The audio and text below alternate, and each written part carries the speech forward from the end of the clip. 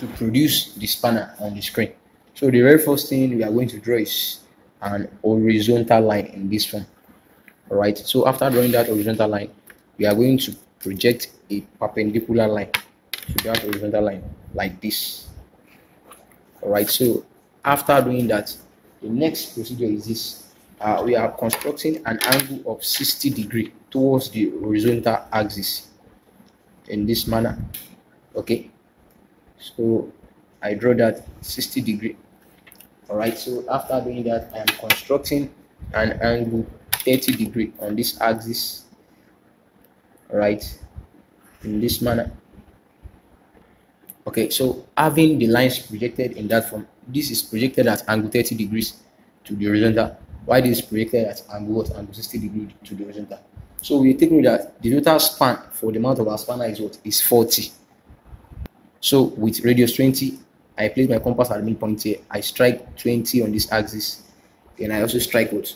20 on this axis. So having it in that way, I am going to project lines parallel to this midpoint at angle 60 degree. Drawing that, we take note that from the midpoint here, to the top here, we are having a dimension of what? Of 13. So picking my ruler, I'm going to measure 13 from the midpoint here. Produce a line at what? Angle 30 degree to link the two other parallel lines all together. Okay, so that is it now. So here to here is what? Is 13. So after doing that, the next procedure is this. Let's draw the arc joining this line and this line together. And we're told that the arc joining it together is what? Arc of radius 23. So with your compass, measure 23. Okay, with radius 23, place your compass at the midpoint here. All right, then what? Then draw the arc in this manner. All right, that's it. So after drawing that, take note the curve, the arc coming from here, and this area is what? Arc of radius what? Radius 30. So with your radius 30, place your compass at this point here. All right, strike an arc. So wherever the arc touches this area, that is your first point of intersection. So from that center, draw an arc. Draw this one with radius what? With radius 30. So make it light, don't make it sticky yet, make it light. All right, so then with the same radius 30, from this junction also strike an arc.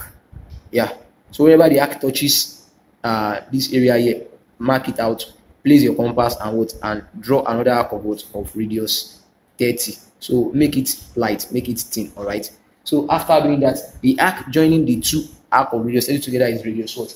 Is radius 53. So with your compass, measure radius 53. With radius 53 from the midpoint here, with radius 53, then draw.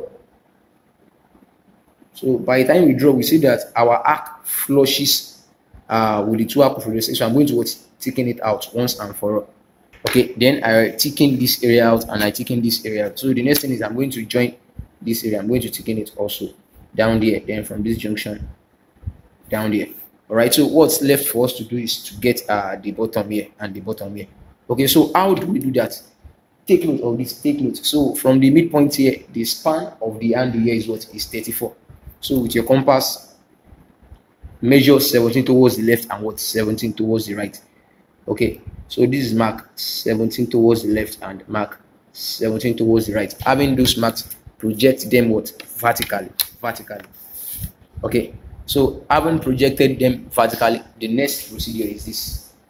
This is the next procedure. The radius of the arc joining this area here is arc of what? Radius 20. So with my ruler or compass, so from the edge of the straight line at the top here, all right, I'm measuring what? Radius 20. So this 20 right here, then I'm going to pull it downward. Okay, so after from here to here now is what? Is 20. So take note, the arc joining this area down to this area is an external arc. It is an external arc. All right, and we are going to apply the principle of addition.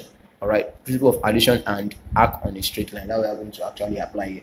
So radius, the radius of this arc coming here, where the arc of this 20 line is what? Is radius 30. So 30 plus 20 is what? Is 50. So from the midpoint of arc of radius 30 with the measurement of 50 on your compass, strike an arc touching this line of radius 20 here. This line of distance 20 from this area here. So with my radius 50 on my compass, I'm going to place it here. This was where I draw the arc of radius 30. Then I'm going to what? Strike an arc. So this is the point of intersection I am what? Looking for. So then measure radius 20, then draw the intersecting arc. So with radius 20, I draw the intersecting arc, which is this. All right, that area is settled. So on this other side here, the radius of our arc here is what? Is 55, and it's what? It's external tangent.